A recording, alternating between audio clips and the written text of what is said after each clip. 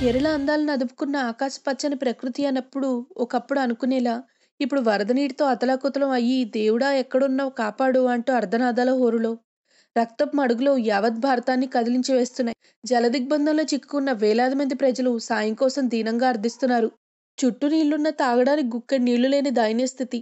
ఆహారం లేక అలమటిస్తున్నారు. వృద్ధులు వర్షధారలో వీరమరణానికి సిద్ధమవుతున్నారు.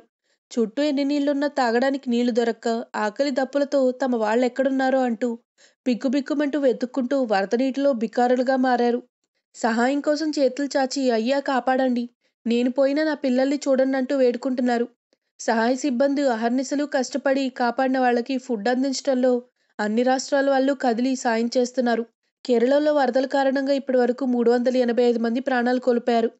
ఎన్టీఆర్ఎఫ్, ఇండియన్ ఎయిర్ ఫోర్స్ సిబ్బంది అత్యంత సాహసోపేతంగా సహాయ కార్యక్రమాలు కొనసాగిస్తున్నారు. వరదలతో అతలాకుతలమవుతున్న కేరళ రాష్ట్రాన్ని కాపాడుకోవడానికి చిన్న పెద్ద పేద ధనిక అనే తేడా లేకుండా అందరూ ముందుకొస్తున్నారు.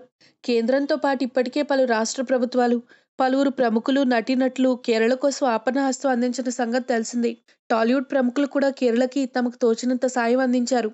తాజాగా బాలీవుడ్ నటి, ఇంటర్నెట్ సంచలనం పూనం పాండే కూడా కేరళ వరద బాధితులను ఆదుకోవడానికి ముందుకొచ్చారు. తెలుగులో దర్శకుడు వీరూకేతో సినిమా చేయడానికి పూనం ఇటీవలే అంగీకరించింది.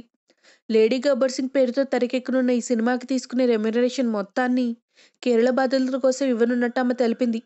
వరద బాధితులను చూస్తుంటే చాలా బాధ కలుగుతుందని ఆమె పేర్కొంది. కేరళ ప్రజలను ఆదుకోవడానికి మిత్రులు, ఇండస్ట్రీ ప్రముఖులు, అభిమానులు ముందుకు రావాలని పూనం ట్వీట్ చేసింది. ప్రాణం విలువ అందరికీ తెలుసు కదా, మీకు నచ్చిన తోచిన కొంత సొమ్ము కేరళ ప్రాణాలను కాపాడుతుంది. నన్ను అభిమానించే నా అభిమానులకి నా చిన్న అభ్యర్థన సహాయ సహకారాలు చేయండి అంటూ అందరి మనసును కరిగించేలా సమాజానికి ఓ మెసేజ్ అందించింది Poonam Pandey. If you like the video, please like us and subscribe Tollywood Nagar.